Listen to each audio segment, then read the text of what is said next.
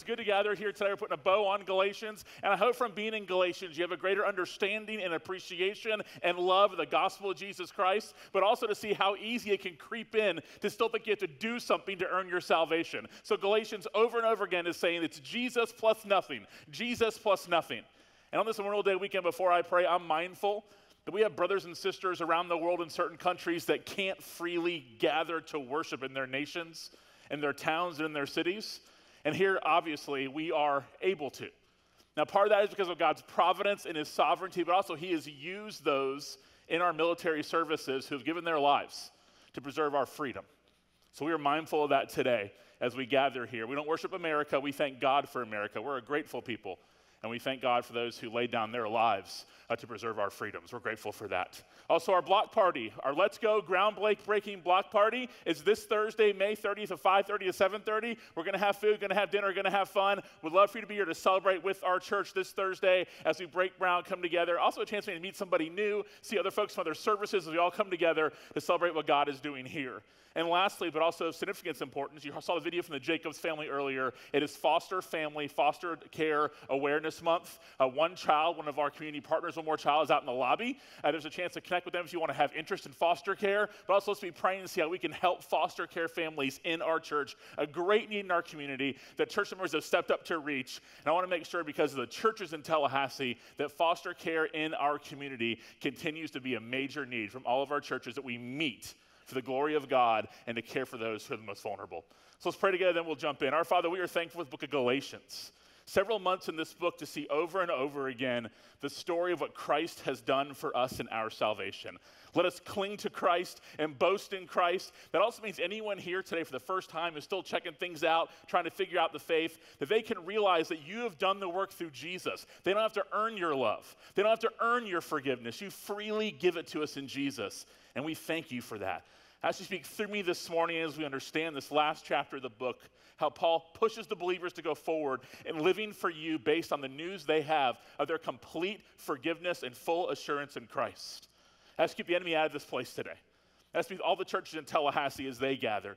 Lord, let the gospel go forward from every single pulpit in our community.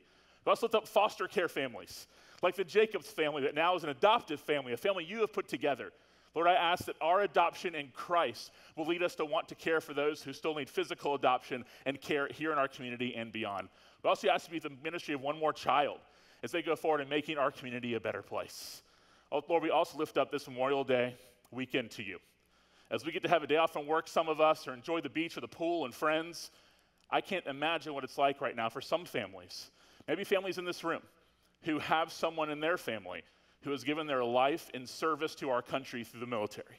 So we ask that as we celebrate that we're mindful of those who have made the ultimate sacrifice and the families who now to this day still carry the burden of what it means to have someone you love and care for make that ultimate sacrifice. So thank you for our country. Lord, we ask the name of Jesus runs through every city and town and church in this nation, and that we're all mindful and we all push forward in our greatest need for America, which is reconciliation to you. We need a spiritual awakening in our country.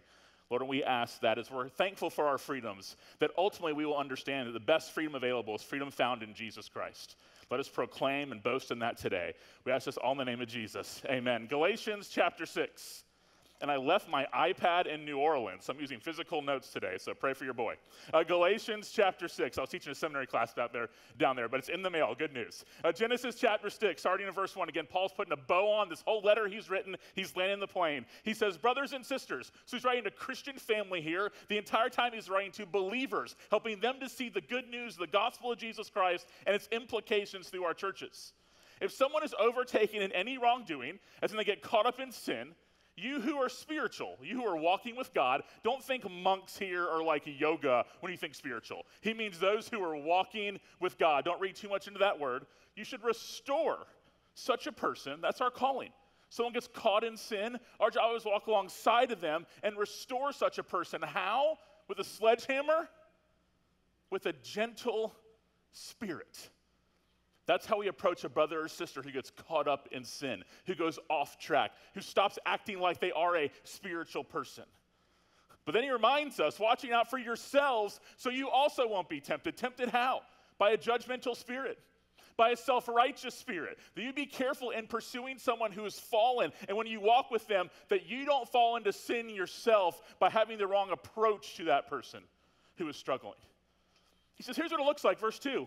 He says, I want you to carry one another's burdens. Like it is a weight, you're carrying them, not patting on the shoulder, you're carrying the burdens, the struggles, the hurts, the pains, the wandering into sin of other brothers and sisters.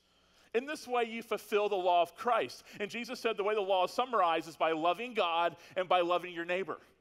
And a way you can practically, functionally carry that out into your life is by carrying the burdens of other believers. If anyone considers himself to be something when he is nothing, he deceives himself. So if this is the mindset, you're not going to do the previous verse as well. Like if you think you're a big deal, you're going to be a bad burden carrier because you think everyone should only carry yours. But you're the one who's special. That you're the one who's unique. They just need to maybe get over it and move on. Maybe they should be more like me. They should be more like you. He says, no.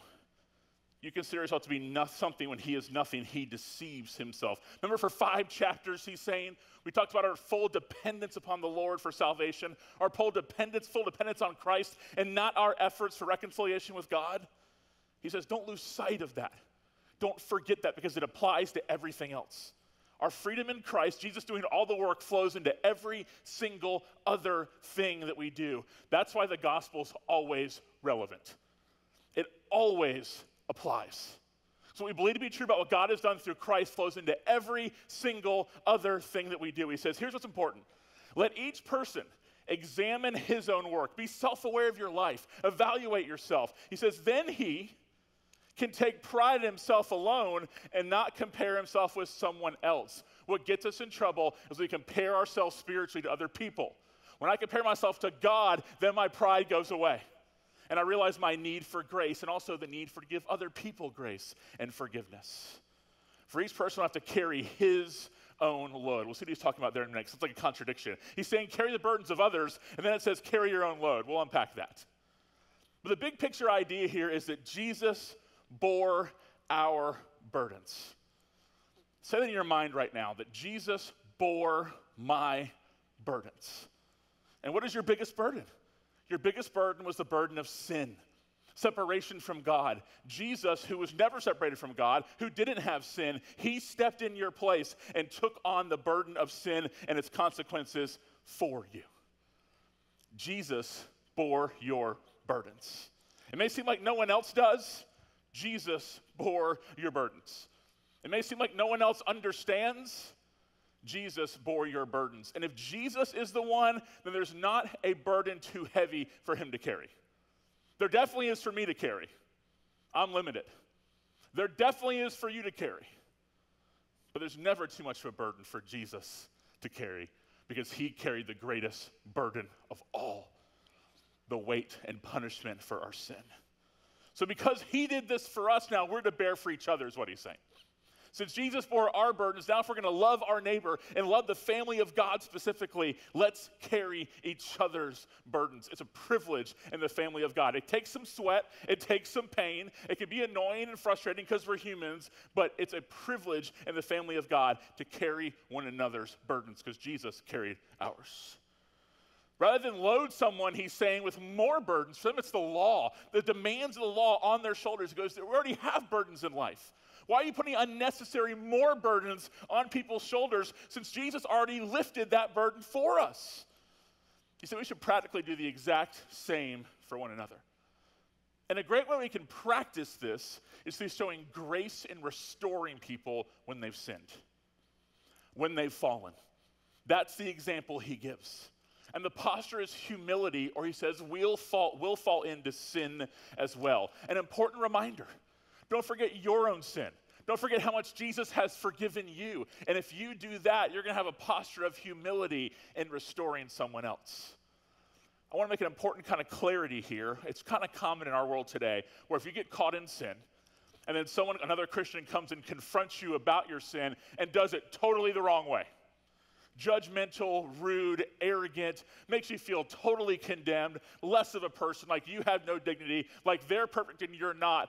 It's kind of a commonplace today, especially maybe online, to be able to think that because that person did that, they're the ones who are wrong and not you. But here's the truth.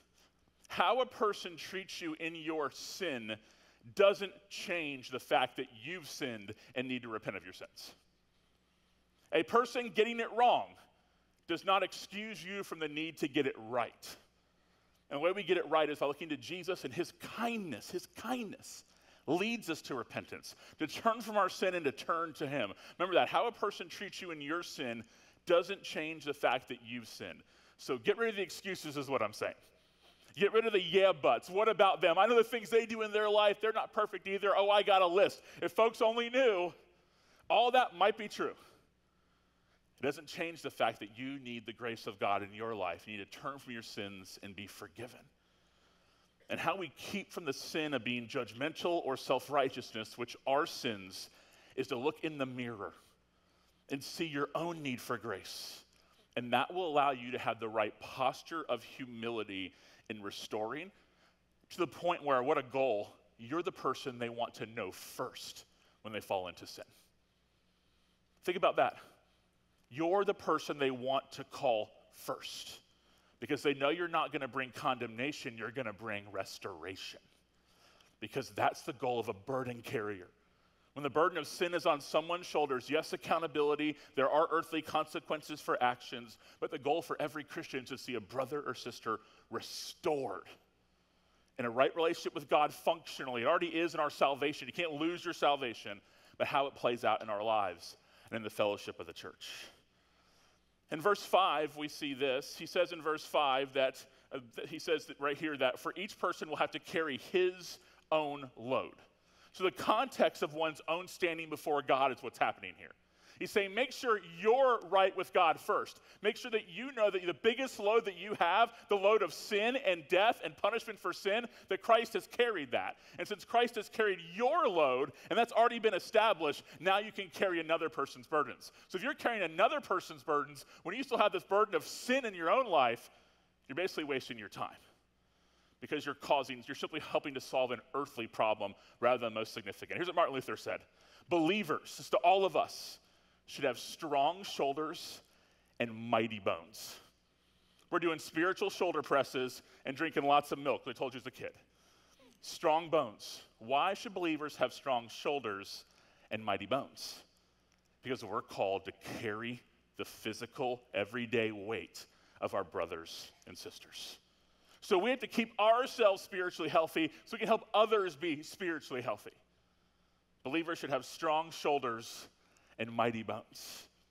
Do you have strong shoulders for other brothers and sisters? Do you have mighty bones for other brothers and sisters? And also, do other people have strong shoulders for you? Do other people have mighty bones for you? Because it's easy to always be the carrier and never let anyone actually carry for you. We need each other. It's both and. Don't be afraid to ask for help. Don't be afraid to ask for guidance. Don't be afraid to admit wrong. Don't be afraid to admit your struggle. Because God already knows. It's okay if they know, even if they had the wrong reaction. Because God already knows. I want to get to the point in my Christian life, I'm not saying I'm there yet, where I'm more concerned about the fact that God already knows than I am that somebody else might know. Again, I'm not saying I'm there yet. If you're there already, please coach me up. That's a hard place to get. But we got to be burden carriers and also let other people carry our burdens, because that's how the body of Christ serves each other. That's why I recommend being in a city group or in a Bible study, getting to know people through serving teams, having some sort of fellowship. It doesn't have to be 15 people. It can be just one. In your church family specifically that God has given us. He's writing to a church here. Brothers and sisters in a local church in Galatia that can help you to carry the burdens of this life. But also to make sure you're not carrying the burden of sin that Jesus already died for. There's still not a reality and a problem daily, habitually in your life. It says this in verse 6, let the one who is taught the word share all good things with the teacher. Don't be deceived. I want to shout this out to our culture right now. Don't be deceived. God is not mocked. You can celebrate all the things that he's against. You can be against the things that he celebrates in his word. But ultimately, he will not be mocked. For whatever a person sows, he will also reap. And the world uses that verse. Isn't it interesting how unbelievers often know some Bible verses? They know don't judge. That's their favorite. They know honor your father and mother when they're a parent, because they bust that out a lot. And they know the whole sowing and reaping understanding. It says, because the one who sows to his flesh, Jake last week talked about flesh versus the spirit, how there's a conflict happening. Our old life versus our new life will reap the destruction from the flesh. The flesh is unforgiving. The flesh is a predator.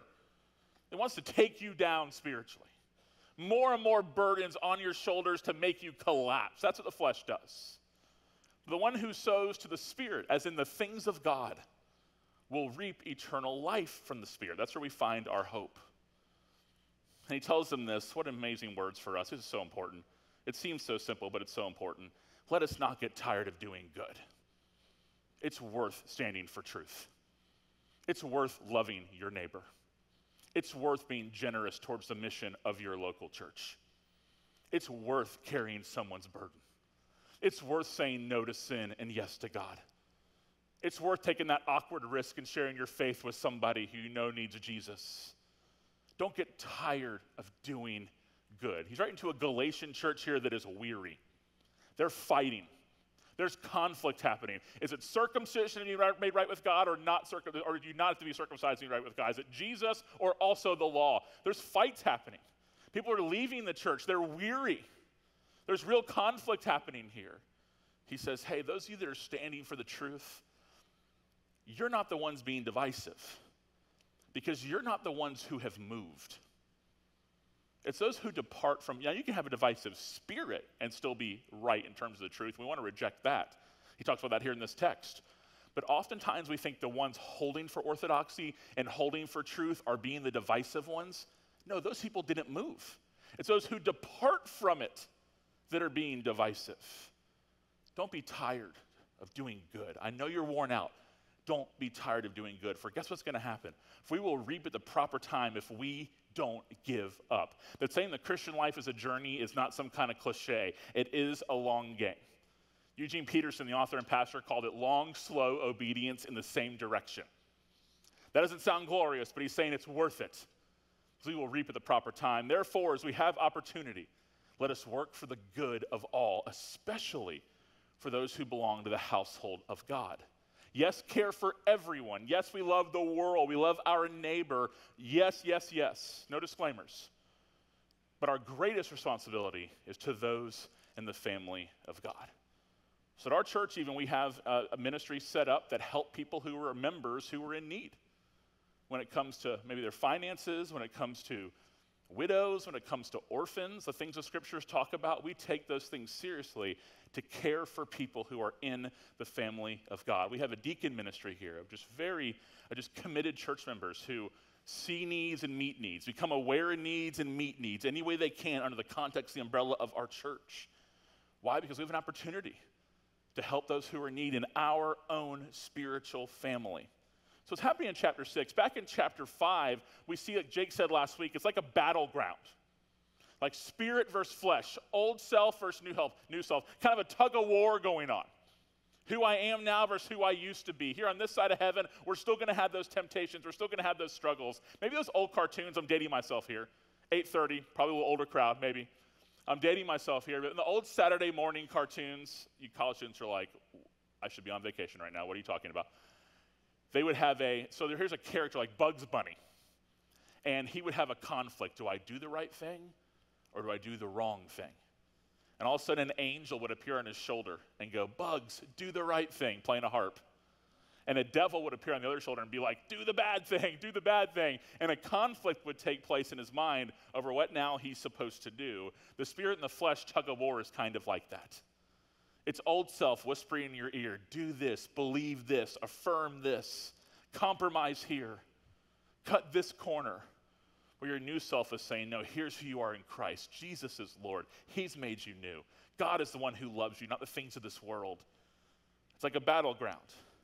Well, chapter 6, the image he gives instead is more of think of a country estate or maybe a plantation like on the way to Thomasville. And he paints the flesh and the spirit as two fields.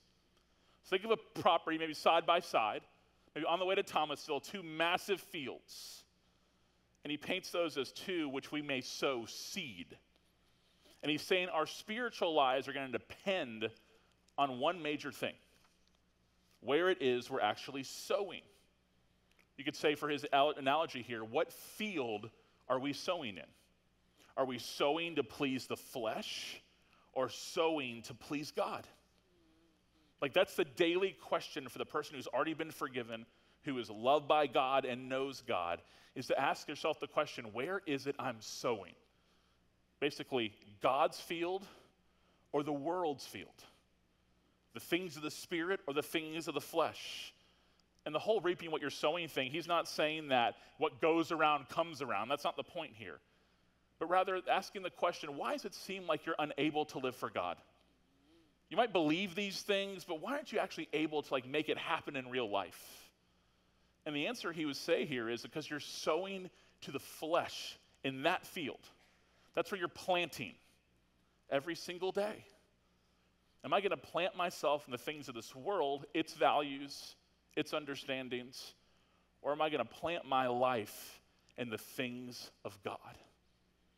And one of the greatest ways you can plant yourself into the things of God, I'm not saying it's become a pastor because I have a whole Bible in front of me instead, it's through the local church. Being a part of it, making a priority in your life, where you can be encouraged and hear the scriptures and be informed and be prayed with and prayed for and sing the songs of the faith.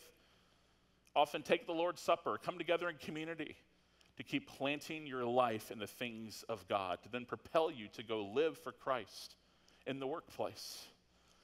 I was in the airport last week, and I was flying back from Chicago where I was speaking at Wheaton College up there at a pastor's conference. And we were in line at the restaurant at the airport, and it's like, you always feel bad because there's like a table for four, and you're by yourself. So I just kind of always feel a little bad, like taking a table, like the waiter's going to hate me, I'm going to sit in this table, and there's people waiting in line. So another guy and I started talking, and we were like, he's a total stranger, and he was like, do you want to just get a table together so we're not taking up too much space for just one of us? And I was like, sure. I'm like, Lord, let this guy be a serial killer or something along those lines. So we sit down together. I guess I'm safe in an airport restaurant, and we're just like, I felt like it was like a speed friendship kind of thing. We sit down, it's like, where are you going and where are you from? And he is one of the vice presidents of Whole Foods. And I hear that and I'm like, oh boy. I'm a pastor of an evangelical church. We're going to be buddies, and I was like, okay, that's really cool, man. I said, I actually go to Whole Foods a lot. I like it there, and my buddy Matt Tharp and I meet there for lunch and all those kind of things. And we're kind of talking back and forth. And he goes, he asked me what I did for a living, and I was like, crap. I'm not ashamed of it, but I'm like, here we go. And I said, I'm a pastor of a church. He goes, dude, no way, I'm a believer. And I said, you for real? He's like, yeah, I'm a Christian. And he told me the church he's a part of in Maryland. And I said, let me ask you a question. How is trying to live for Christ in Whole Foods, like working there? And he goes, honestly, man, it's really hard. But that's my mission field. So that's why my church and me reading the Bible and praying and having Christian friends is so important to me. He's like preaching a sermon for me right there. I'm like, this is great.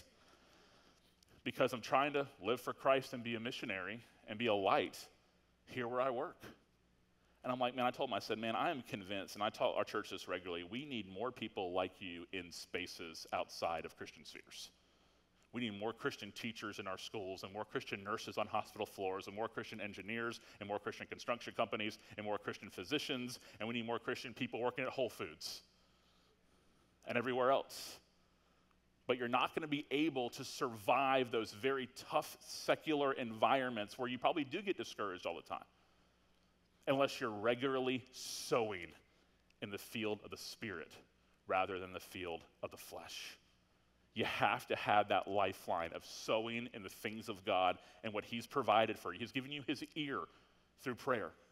He's given you His mouthpiece, the Scriptures. He's given you His body, the church. And when we lean into those things, it then propels us to live for Christ. We need more Christians in government. We don't need Christians in government to hear from their church that politics is bad and politics is this. No, politics is good if it's done for the glory of God. We need Christians in those spaces. We need more Christians on dorm floors at Florida State and in sororities Like, we need more Christians in those spaces. And I was so encouraged. I meet this random stranger who's a vice president for Whole Foods and is trying to live for Jesus in that context, just like you are, wherever it is that God has you at this moment. Are we going to plant our things in the flesh, our life in the flesh, or in the spirit? Romans 8:6 says this, "Now the mindset of the flesh is death, but the mindset of the spirit is life and peace." What a contrast. How many folks outside of these walls right now, including those in these chairs, are on this life quest for peace? God says it's provided for you in Christ. Sow your life there. What's the difference look like? In 1 John, he talks about the struggle of the lust of the flesh and the lust of the eyes. The lust of the flesh basically says, I want to feel that. I want to feel what they have. I want to feel accepted. I want to feel known. I want to feel loved. And the lust of the eyes says, I want to have that status, that notoriety, that stability. So what happens when we have a lust for the flesh and a lust for the eyes, I want to have that, I want to feel that, as we now live for those desires. So we're going to sow in that field of faith. Or we're going to sow in the field of the Spirit. He says in Colossians 3, so if you have been raised with Christ, which is every Christian, every single Christian has been raised with Christ, that happens at your salvation, seek the things above where Christ is. This is what it looks like to plant and to sow in the spiritual field. He's seated at the right hand of God, and he's the one who's ruling and reigning. He's the exact one he claims to be, as a reminder. And because of that, set your mind on things above, not on earthly things.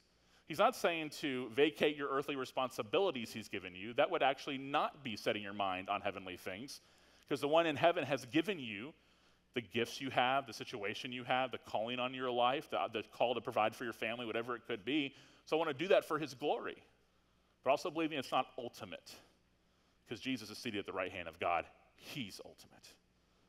Then he closes the letter by saying this, and it was common back then to have someone dictate for you. So Paul would say it out loud, and he'd have a scribe who would write it out. He says, look at what large letters I use as I write to you in my own handwriting. Paul said, this is significant, in other words. And some think that he was writing here in large handwriting because of people being able to see better. Paul didn't have good eyes himself, but most scholars actually believe he's trying to make a point and have emphasis.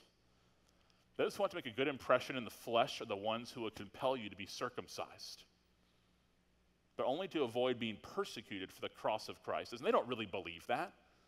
They're trying to give their own lives ease and comfort. They're lust of the flesh, lust of the eyes. So they're doing whatever it takes to be accepted by them. For even the circumcised don't keep the law themselves. They don't follow all of it. And yet they want you to be circumcised in order to boast about your flesh, to say, look at me, I'm spiritual, I've been circumcised, I follow Jewish law. He says, but as for me, like, I've been on a journey, he's saying. I used to be those people who despise the gospel.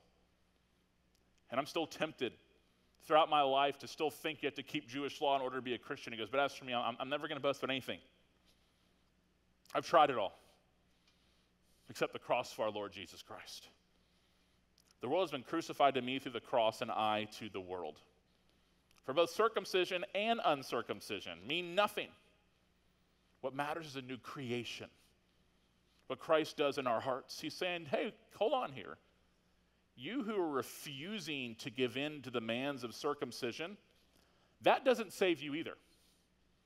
Just because you're holding strong and rejecting the false teaching does not mean that makes you right with God.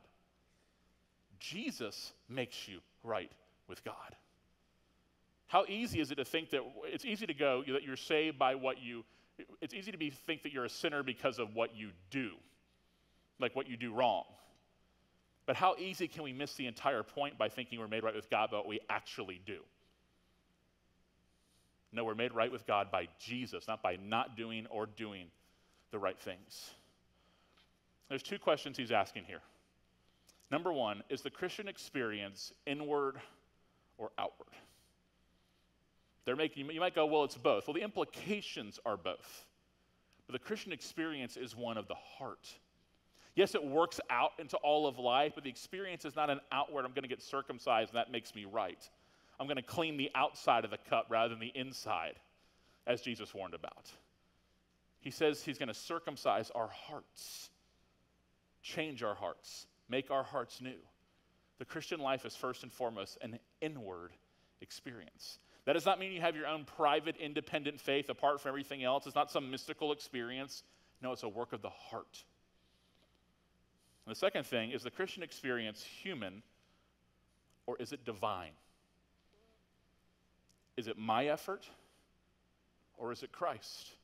And I think the scriptures make clear over and over again that it can't be both.